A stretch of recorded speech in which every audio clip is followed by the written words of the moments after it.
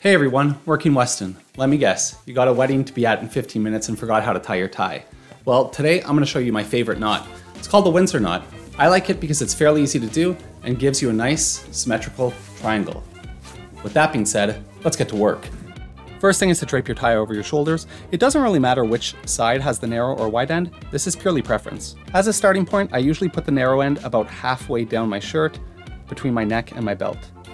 All the work is going to be done with the wide end of the tie. So first thing is to cross it over the narrow end.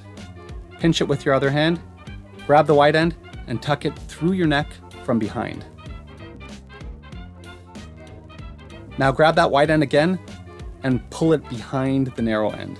We're going to do the same thing on this side, just a little different. Grab that wide end, tuck it through the neck, but this time through the front. At this point, your knot's basically done. It's just time to cover it up. So we're going to use the wide end of the tie again to do this. Grab the wide end, wrap it around the front, and then tuck it through the back of the neck.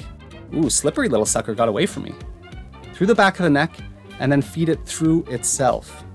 This is going to cover up the knot and give you that perfect, clean, finished look. At this point, you could cinch your tie by grabbing the narrow end, get it up nice and snug, fidget with it a bit, fold your collar over. Grab your narrow end of your tie and there should be a loop on the wide end. You could tuck it in here, otherwise it's going to flop around all over the place. Now the length of your tie should be just above your belt. You can toy with it a bit and get it exactly how you like it. As I'm throwing on my suit jacket, hit that like, hit that subscribe. I'll give you a few extra tips after I fidget. As far as buttons on suit goes, you never do the bottom button. 3 buttons you could do the top and the middle, 2 buttons you could just do the top. Pull your cuffs out for a nice, clean, crisp look. And always check your pockets to make sure that they're not stitched. Suits come stitched from the factory and a lot of times people forget to do this. The coattails are even worse. Those will be stitched too, and if you don't undo them, your suit will be tight and restrictive. Now, let's slam that Toy Story ball.